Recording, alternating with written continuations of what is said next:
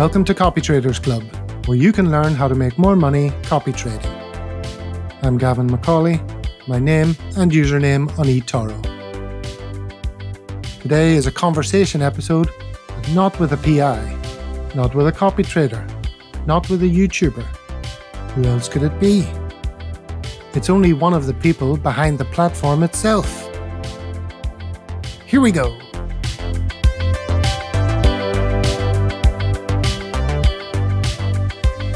Episode 16 of Copytraders Club, and the fox is in the hen house.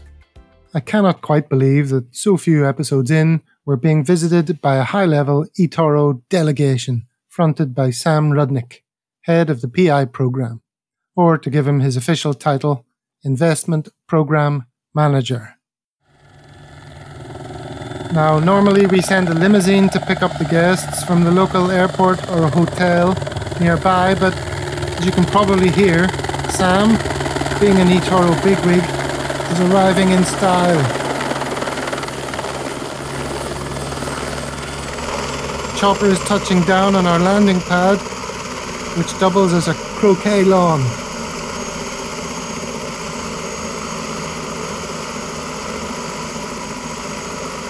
Hi Sam, let's get inside.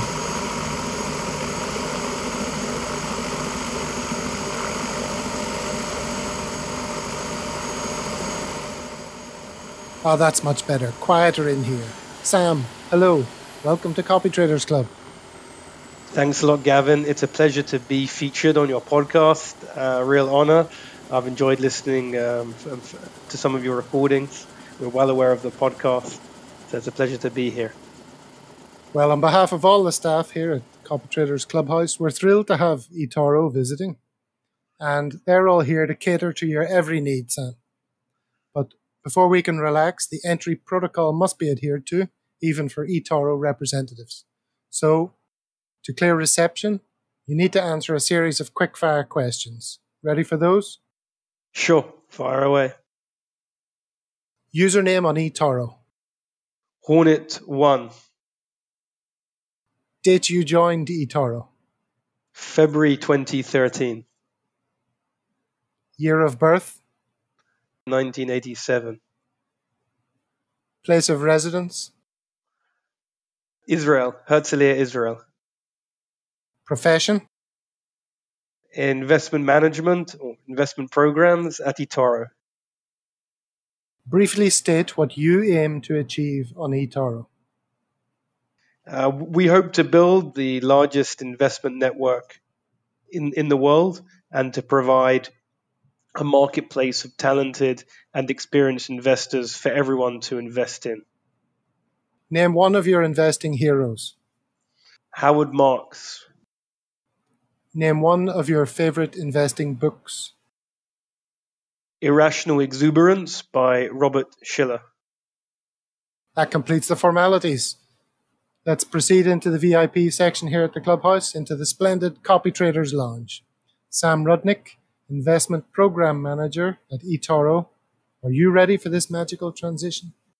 Sure, I'm ready.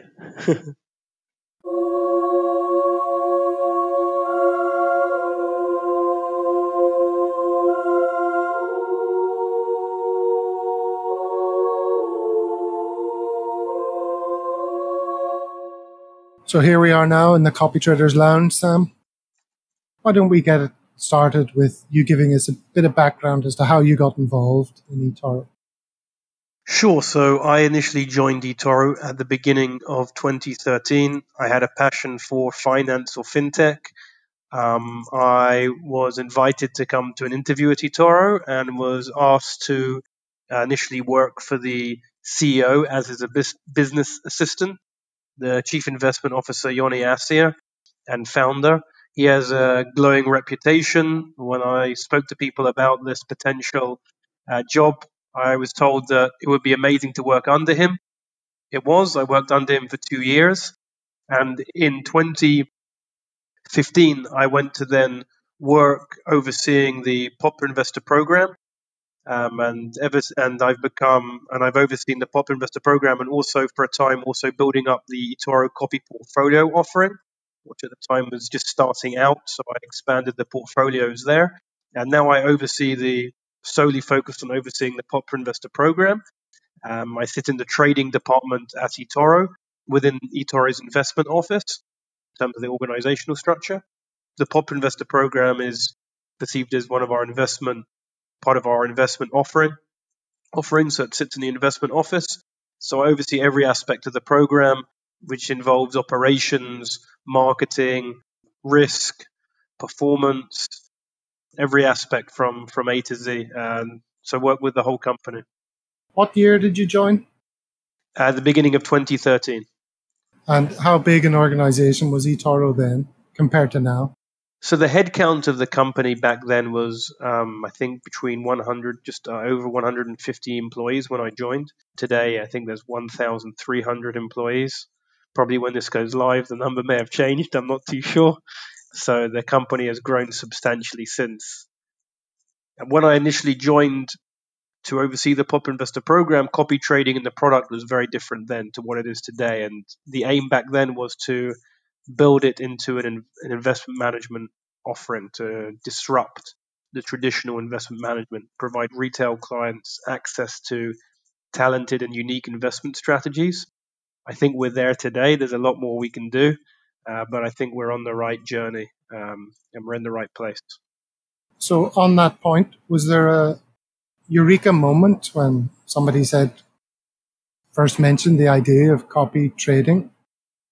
Or how did that come about?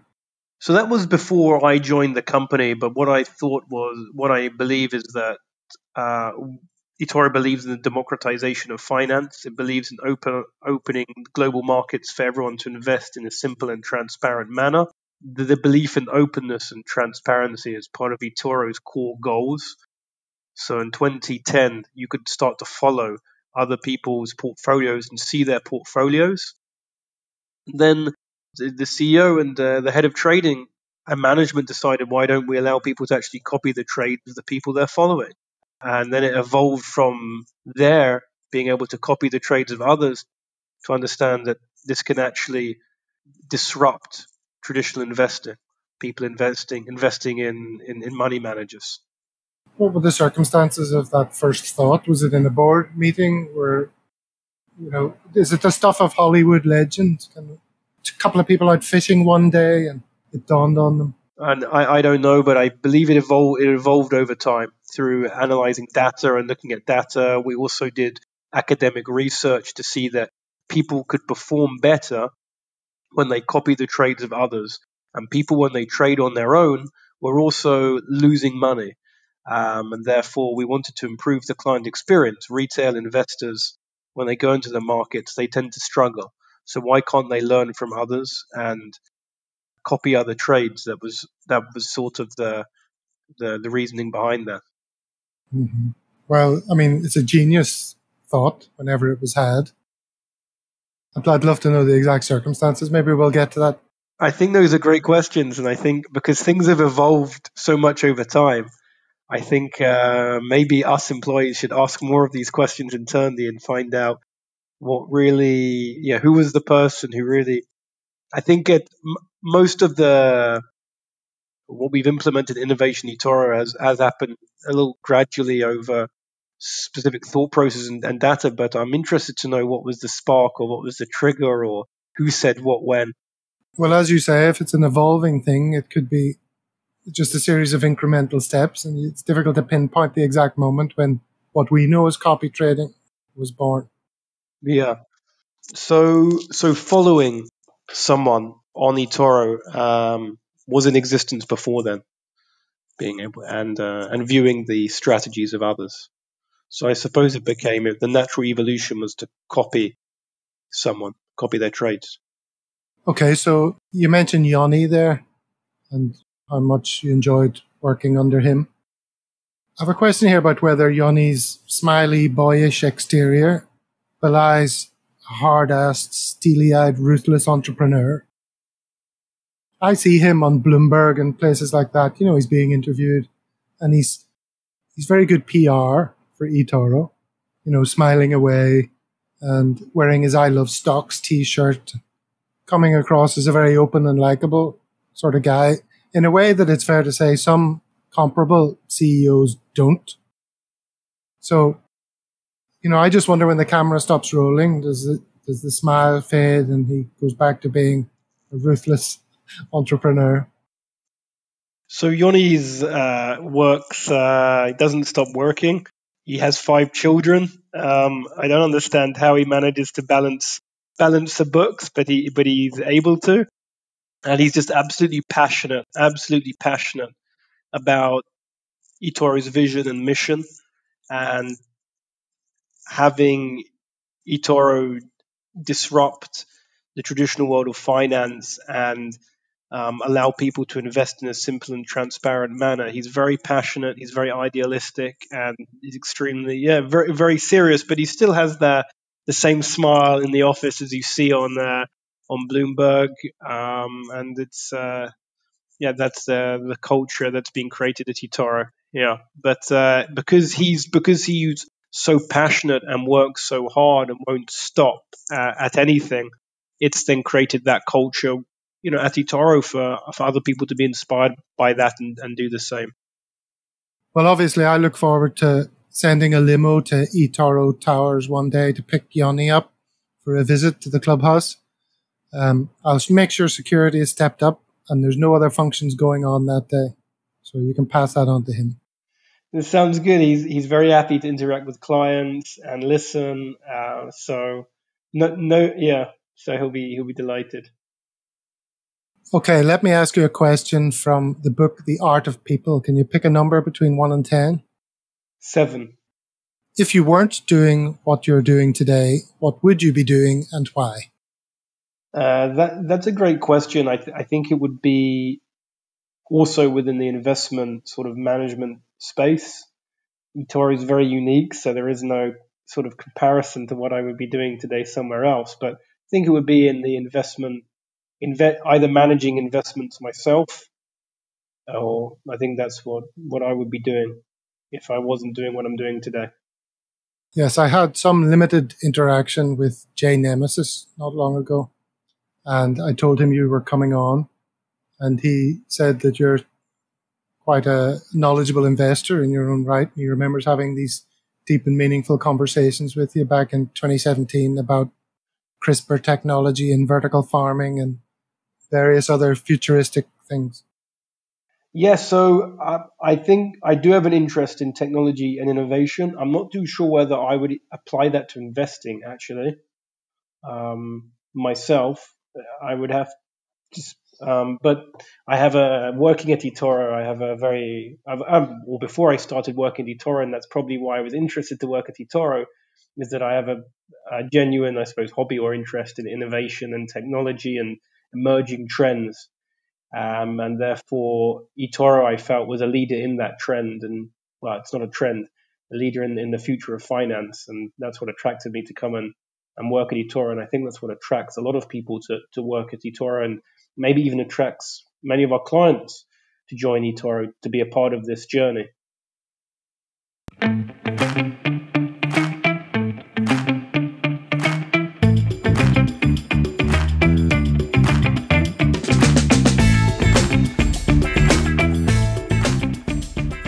So you touched on the PI program there, Sam.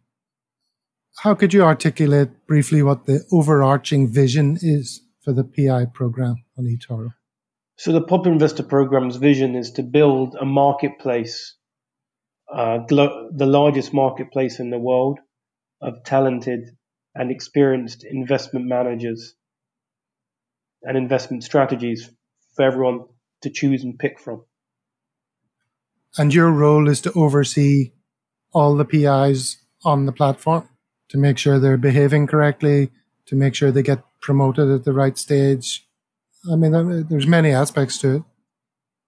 It's to make sure that the program performs effectively in terms of provide the clients the right expectations, to make sure that we have the quality of the program is strong and we have a good offering for our clients, to widen and expand the offering, to make sure that the popular investors are satisfied and retained, that we grow the number of popular investors, and to ensure that it provides a strong offering for the business for eToro copy trading. In order for copy trading to be successful, we need a strong popular investor program.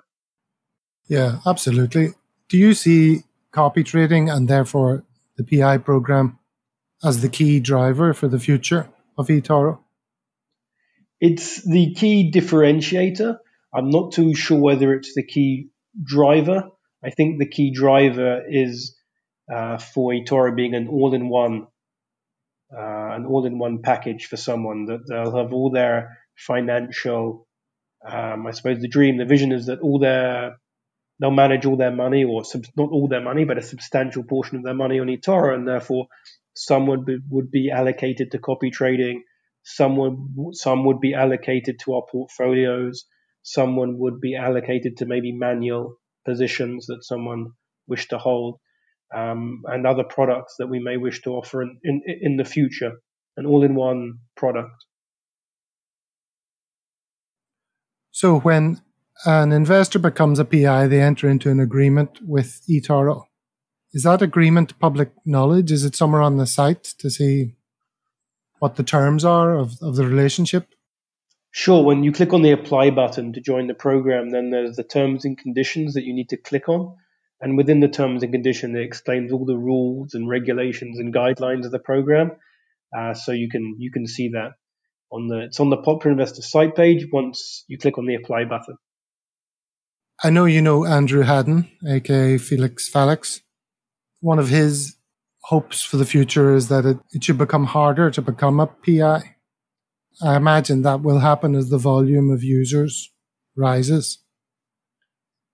Is that true? And if so, what elements will factor into the decision making? A longer period, a better record, ability to control risk, even evidence of good communication, even in a vacuum?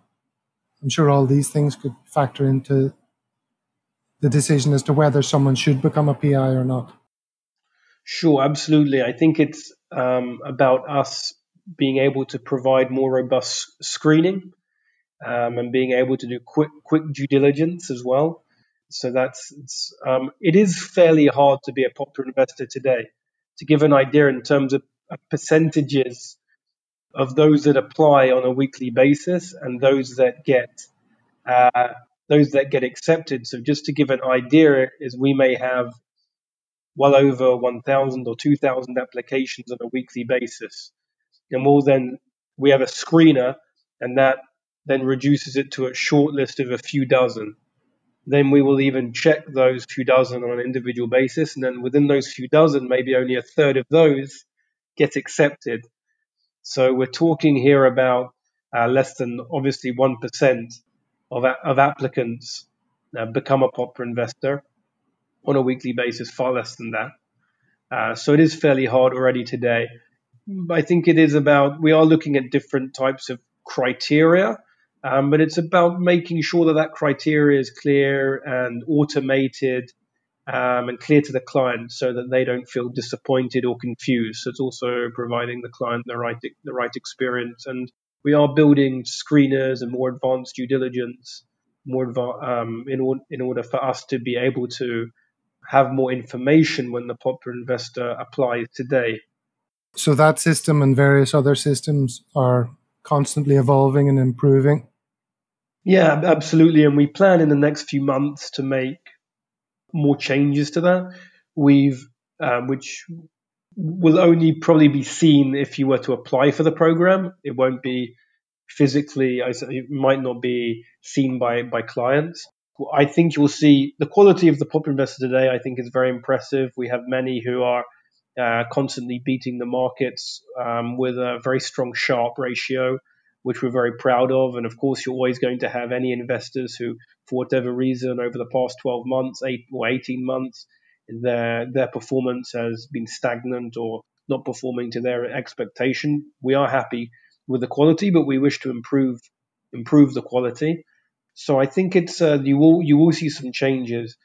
I'm sure you're aware that at the end of the year, elite and elite pro popular investors need to obtain certification. Many of them already have certifications elsewhere, but they need to receive certification from the Chartered Institute of Securities and Investment. I think this also sets the tone for someone who joins the program initially to know that they have a ceiling of how far they can really grow in the program, so that therefore they might not apply to the program if they know that there are more hoops that they need to get through in order to get to the higher tiers. Yeah, so unless they're prepared to go the whole way. Absolutely. And we will be making it, in order to move up to the second tier, which is the tier to be paid, there may be more requirements there as well. So we plan to do that as well this year. Someone's not going to apply if they're just going to sit there and not be paid in the program. So it's more a question of setting expectations so that, and the application process will be a lot more thorough, so that someone who eventually has gone through the application process and applied for the program is going to be more committed and be far more aware of, let's say, the rules and regulations and guidelines and expectations on our end. And that's how we also believe will improve the quality of the program. The term popular investor, we had a preliminary chat a while back, and you suggested that perhaps some of the terminology might be up for review. Can I make the case for the term popular investor? Sure, go for it. Okay, I have heard that term sort of be joked about on YouTube as sounding like it's a bit high school, but I think it's the perfect term. If eToro own it and define it and repeat the reasons why, it's a perfect term. Popular as in of the people, by the people, and for the people. Of the people. eToro is a meritocracy where anyone with the intelligence and talent can rise from the crowd to become a popular investor. They don't have to be born into wealth or have been to the best schools. In fact, some of the best PIs are regular people who through this platform have realized their fullest potential. They are of the people. By the people. It's the people who vote with their money that determines the success or otherwise of PIs. Those with great results who look after their copiers, think of their needs and communicate clearly with them, are elevated to the highest levels by the people. Those that fall short lose the people's support and drop down the rankings. So it's a true democracy. It's by the people. And for the people, there are many regular investors on eToro who are doing it for themselves, and that's fine. Then there are the popular investors who do it for themselves and for their copiers. They're investing for the people. Popular investors know that their actions affect thousands of lives and livelihoods, and the satisfaction that the successful PIs get from knowing how much their skills can help regular people seems to be tangible. Not only are they growing their own wealth, but they're helping others to grow theirs. They're investing for the people. So, I put it to you, popular investors should not be touched as a term. That sounds great. If you were to think of another term, or have you thought of other terms, Gavin, out of interest? Not for popular investor. I was thinking about the other term which might be up for grabs, which is copytrading. And I will make another similarly impassioned plea for that to remain, because the other terms I came up with weren't great. What about copy people? For the popular investor? Oh, for copy trading. Well, we can talk about copy trading later on when we get into the copy trading section. Okay, sure. Are you thinking of other terms for popular investor? We're not necessarily thinking of other terms. Just from a professional standpoint, we always do or every couple of years, we do a brand review of the program. We review the terminology we use with our product marketing and creative teams. We just want to make sure that the terminology and the way we're describing the program from a brand perspective, whether it's correct or not. So we are in the going through a review right now. So that feedback is very helpful. I don't know whether we have any intention to change the name or not, but we obviously are just reviewing the name, how we describe the program, the name of the program, the name of the tiers in the program. So that's just so we're going through a review currently. If you do see any changes in the future, that's why. And if you don't see any changes because of the feedback you've given now, Gavin. So, Very good. Well, speaking of changes, is the PI minimum equity amount something that is always under scrutiny and always has the potential to change? Because that's a bit of a balancing act, isn't it? Between you want to encourage people to fulfill their potential, but you also don't want jokers managing too much money and not having any skin in the game. Absolutely. So how do you deal with that? Skin in the game is critical. To work your way through the tiers, you need to, at the end of the day, have more and more skin in the game. We do review and we have increased the minimum equity for some of the tiers over time. It's just a question of not doing it too much because we don't want to inconvenience our clients. And we also can end up inconvenience the copiers because then we put pressure on someone to make a deposit, then the copiers may need to add funds or the other way around, or the pop investor may wish to rebalance because of that. So we're a little bit while ideally, we would want to increase the skin in the game for every tier. It's also a balancing act of trying to make sure the barriers to entry and grow through the program are suitable, especially also for different regions.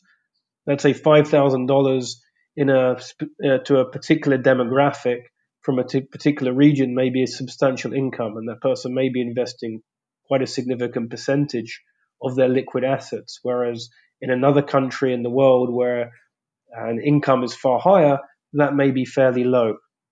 So we need to find the balancing act that works globally, and it is under scrutiny, of course, as well. So, for instance, a student, let's say someone who's come out with a master's degree and for the last 4 or 5 years has been investing in the capital markets and think they have a unique strategy, they may not have a substantial income, but they're starting to work their way through the program.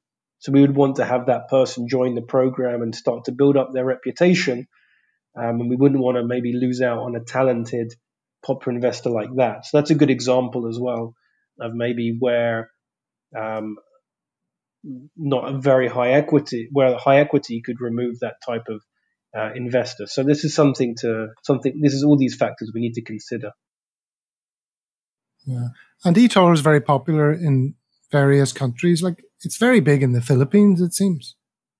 And, if you're a wannabe PI in the Philippines, obviously you're going to have a harder job probably getting the funds together compared to someone who lives in Switzerland, for example, just because of the economics of the two situations. Absolutely. We have very large clientele in Southeast Asia. Southeast Asian clients love to copy. We have a lot of popular investors from Southeast Asia. So that's a good example. I haven't done the market research to understand the income levels of these demographics, but as you quite rightly point out, Gavin, there is big discrepancies. So while it may seem that a client from this region, it may appear he doesn't have a lot of skin in the game, but he may have a substantial skin in the game because, for him it's far higher than, or it might be exactly the same as someone from Switzerland proportionally, relatively speaking.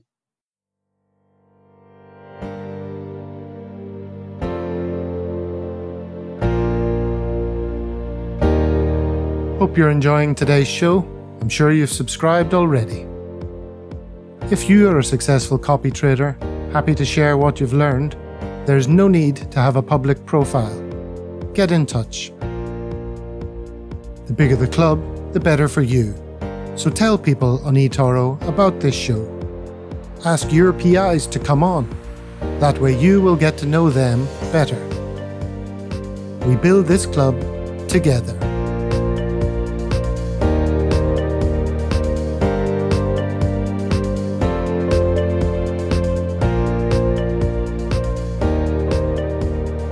So let's talk about copy trading specifically. This is the Copytraders Club, after all. I was wondering how many users are there who copy trade in some form. I saw Yanni saying on his recent Seeking Alpha video that there are hundreds of thousands of people copying. Can you be any more specific on that, or is that not information to be specified? Yeah, so this information I can't specify because now we're a public company and got to wait till we report these numbers. I'm not too sure if we are or not in our investor relations reports. So I apologize about that.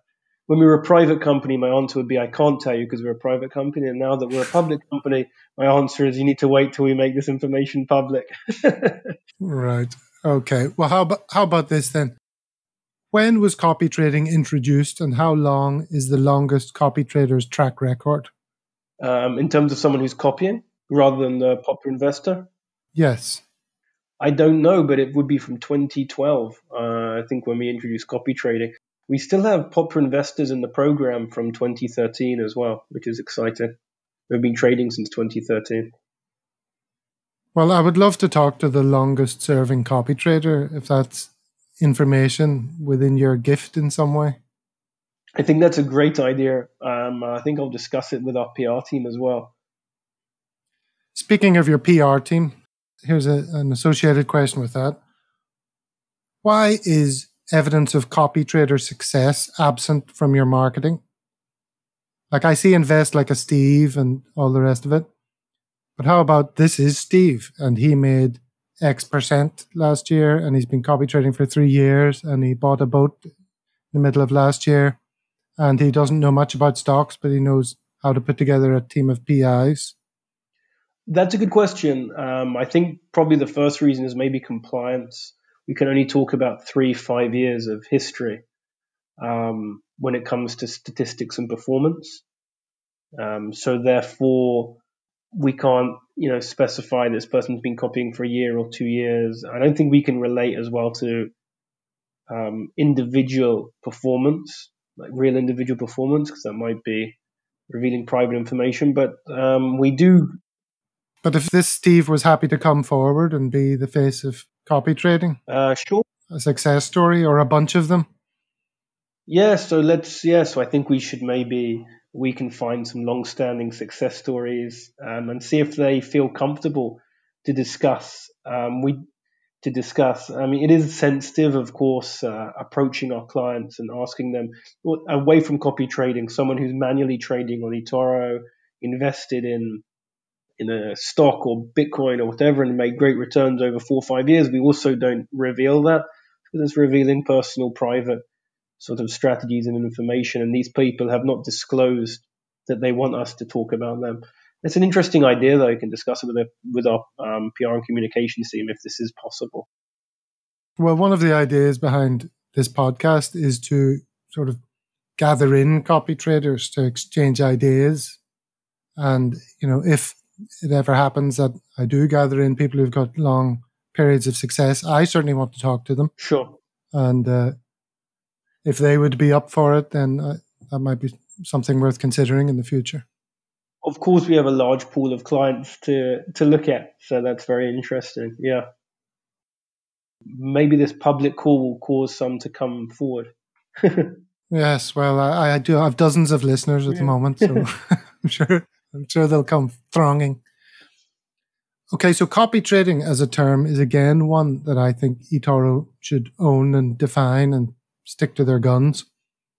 It's already become very widespread, for a start, and it sounds better than anything I could think of, like money mirroring or some other alternative. Copy people you mentioned, but I think the key again is just in defining it. And here's another little tirade of mine. Copy signifies the passive element and trading the active element. And copy trading exists in the hitherto undiscovered land between active and passive investing. Yes, you're outsourcing the buying and selling and the arduous time-consuming stock research and analysis. However, you still retain control over every single trade and can close any one whenever you wish. You also should do the work to assemble your PI team according to your risk-reward ratio, monitor their performance, keep in touch with your PIs and their strategy. You can add and remove different styles of popular investors as you choose. So copy trading can, in its simplest form, be passive, if that's what you want. Most, however, will choose to be active managers of their passive copy trading portfolio, managing their own wealth, but harnessing the skills of proven, successful investors. That's why I am behind the term copy trading. Oh, okay. Got it. Okay, yeah. I also don't want to have to change my podcast name. Sure. Of course. That's another reason. I don't think we have plans to change the word copy trading. I just think it's more about describing it correctly. And I think what you just described is how people use our product, and therefore copy trading is the most accurate way to describe that. Obviously, there's debates internally at eToro and maybe externally about copy trading can maybe give off the impression that you're copying the trades of a specific user, but maybe at the end of the day, as you describe, you're passively investing in someone, and copy trade is just a mechanism in order to do that, in order to create your people-based portfolio or fund of funds, so to speak, or they're not funds. That's a disclaimer to anyone from compliance, but just in terms of a similar sort of activity or portfolio. So I suppose it's how you use that product, how you use copy trading, will define whether that term is suitable for you. I agree though that that's why we came up with the term initially, and it's unique to eToro. Is there a head of copy trading? You're the head of PIs, so you think about PIs all the time. Who's thinking about the copy trader all the time? So we have different hats for that. We have a chief investment officer who I report to, and he oversees all of eToro's investment offering, which copy trading would sit in. There is aspects of copy trading that sit under me, which is the copy trader experience in regards to the popular investors. So we always are monitoring how our copy traders are, how the copying works when it comes to the popular investors. And we have, of course, a product trading manager who oversees copy trading, and we have a product and R&D team and trading team that are looking at copy trading. So there's different teams and different departments that have different responsibilities within copy trading because I suppose covers all aspects of the company, and that's such an integral part of eToro. Let's talk about what happens after you sign up to eToro. And I mentioned this in a previous episode. I don't know if you heard it, but yeah, so I signed up for these two programs. One was to become a copy trader on eToro. The other was to become a podcaster. And I knew nothing about either world beforehand. With eToro, I signed up. I went through all the clearance hoops, sending in all my documentation, getting verified, funding the account. And that was fine. It all went without any trouble. But when I compare it to what I got from Buzzsprout, there is quite a difference. With Buzzsprout, I signed up as a freebie user. I only ever intended to use the free version of their product. And no sooner had I signed up than I received welcome emails, which is a common enough thing. But in the welcome emails, there was a nicely presented greeting followed by links to where to get started. And when I clicked on the link, it was a series of welcome videos. And each video addressed a specific topic in order that they know each new user needs to understand in that order. So the very first video was, so you want to make a podcast? What's it going to be about? Here's a good way to brainstorm ideas. And then the second is, what sort of podcast is it going to be? Is it going to be multiple people sitting around a table? Is it going to be a monologue? Is it going to be interviews? And all these various points about the different elements that might be involved in your podcast, etc., etc. And basically, it's a real step-by-step guide. And you can watch them as slowly or as quickly as you want. I watched a couple of days, maybe 2 or 3 a day for about a week. But the point is, I learned in a very friendly, bite-sized manner how to deal with all the various hurdles in my way to become a podcaster. But I didn't have any of that with eToro. With eToro, you sign up and you're in. But there's no hand-holding, there's no guided tour. I mean, I know there's a guide on the site, and I did use that, but it's not quite the same as having a couple of friendly, young, fresh-faced presenters answering every question you've got, some that you didn't even know you had, and leaving you at the end of the video series feeling very well equipped to be able to do everything you want to do on that platform. Can you tell me what eToro plans to do to improve first impression customer service? Because after all, that's what's going to affect the key metric of the ratio of registered users to funded accounts. Don't you think eToro could do more for someone when they sign up? Absolutely, and I don't think it's just a question of conversion from a registered client to a depositing client. It's also a way of retaining someone once they've deposited and managing their expectations. So education, we understand, is key and something that we need to work on. I think our CEO mentioned it in a video recording he may have done with the NASDAQ. Can't recall which media. We see that educating our clients is very important.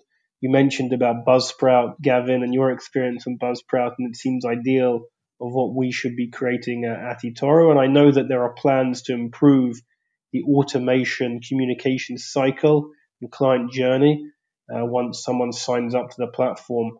And so it's a question of us, I suppose, over time building more and more educational content once a client joins, explaining to them what they need to, what they need to do, or how they can trade and invest. I even have ideas for the two people that should present it, but that's probably for another day.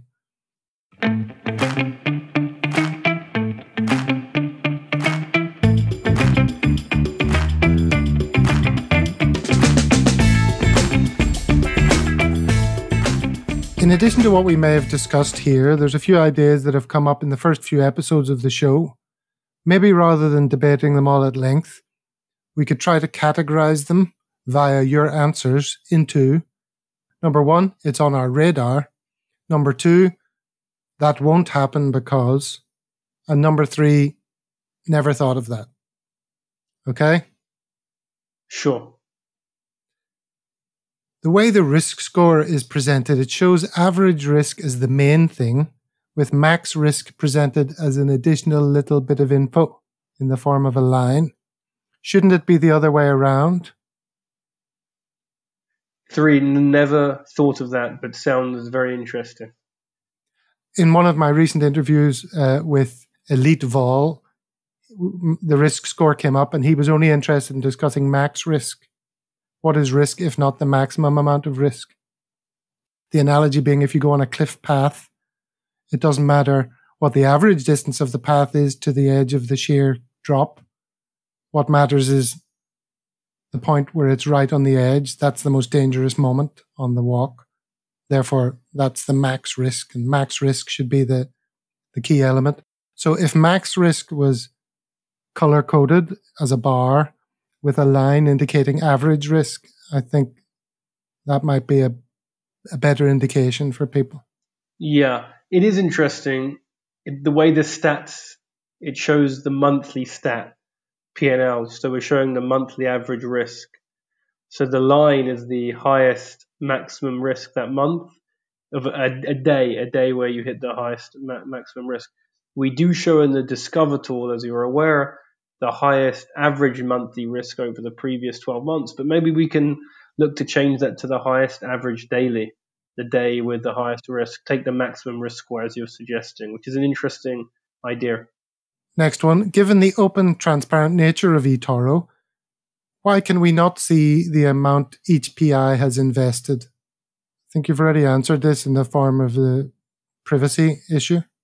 Yeah, that can't happen because they are clients at the end of the day, and this private information, GDPR. Okay.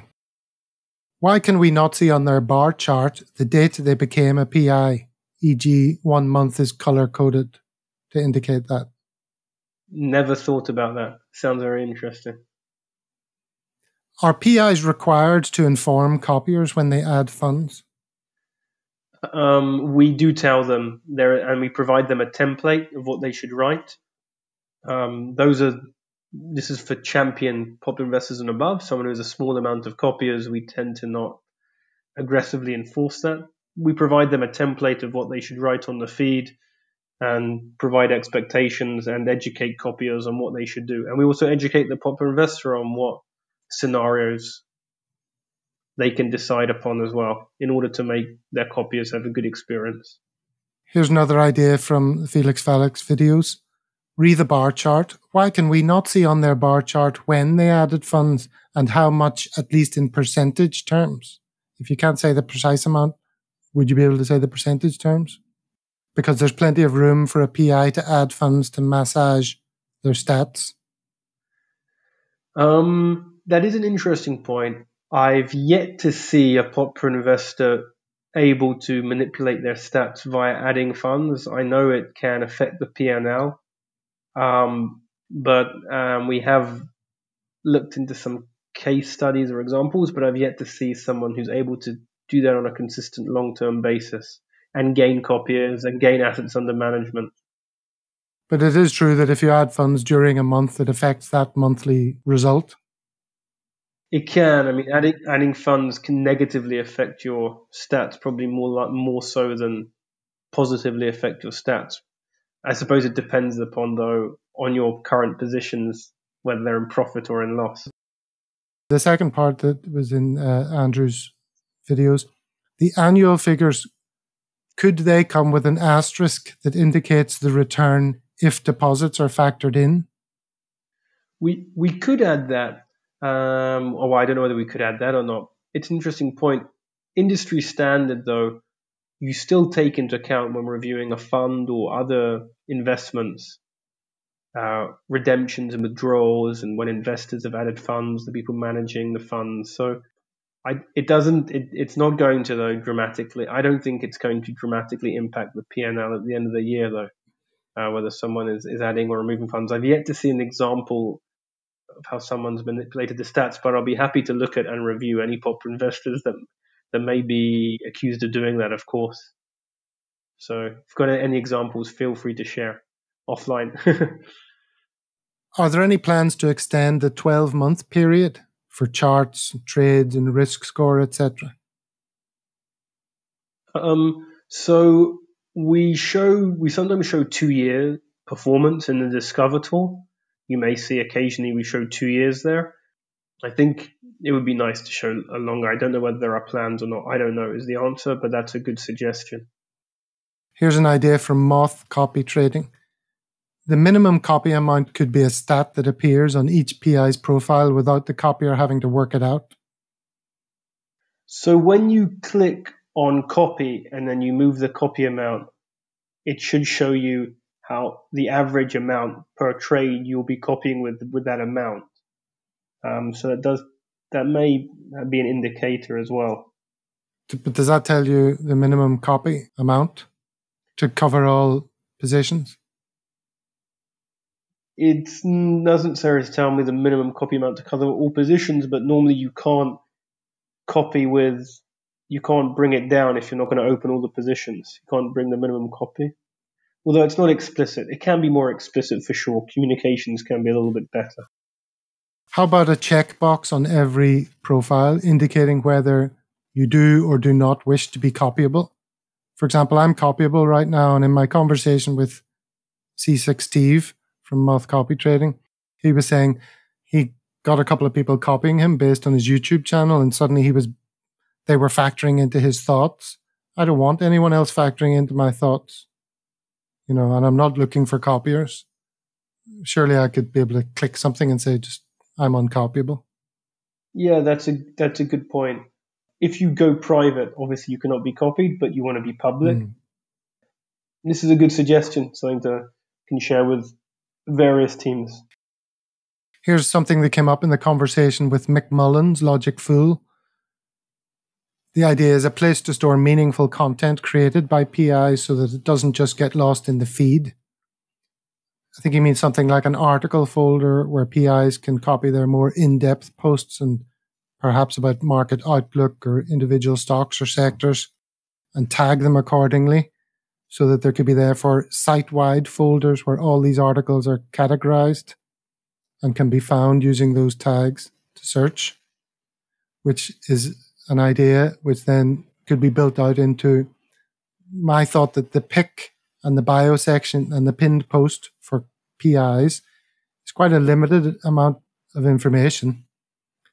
And there could be another section in that bar, another link to say folder, PI folder or something, which could be built out with multiple photos, an intro video, FAQs that they get frequently asked, an article section, press coverage, a link to their Copytraders Club appearance, of course, featured very prominently, and their website and social media links. All that stuff could be stored in one spot specific to PIs.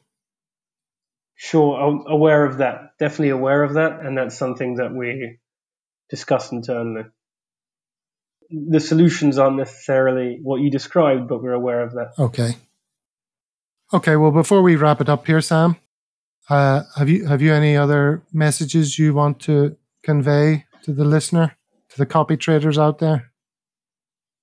I would just like to say thanks so much for being so engaged and providing us such great feedback and building this podcast. It's really helpful for employees and people who are using the platform. They require education, assistance, and help. We use the eToro platform, eToro staff, we all do.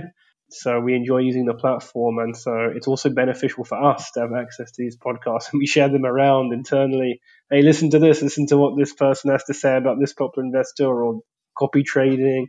So it's a great feedback loop that we really appreciate, and I'm sure many more people will appreciate over time.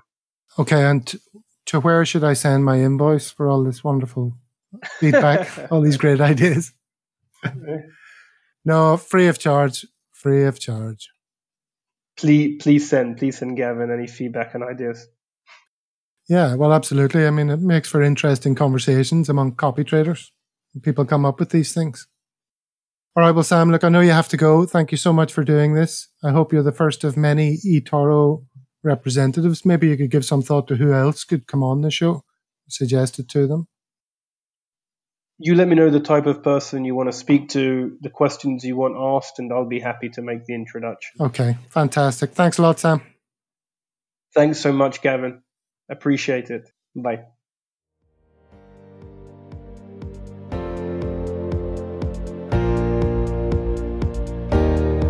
Great to have contact with eToro. As you may have sensed, Sam was a little pressed for time, so a number of things didn't quite make it into the chat. I had intended to discuss the risk score more fully. A suggestion that was omitted was for a copy trader to be able to see at a glance the total number of unique positions in their portfolio. And I was hoping for more of a discussion about eToro into the future, in the US and so on. However, time was against us. Hopefully there will be further opportunities. Also, I'm sorry there were some audio issues on both sides, which fell short of the usual impeccable standards to which you have become accustomed, dear listener. That's it from me. Until next time we meet at Copytraders Club, I wish you many happy returns. Obviously, anything you hear in this podcast is for entertainment only, not financial advice. Do your own research. This is just generic chit-chat. We don't know your individual circumstances, etc., and so forth.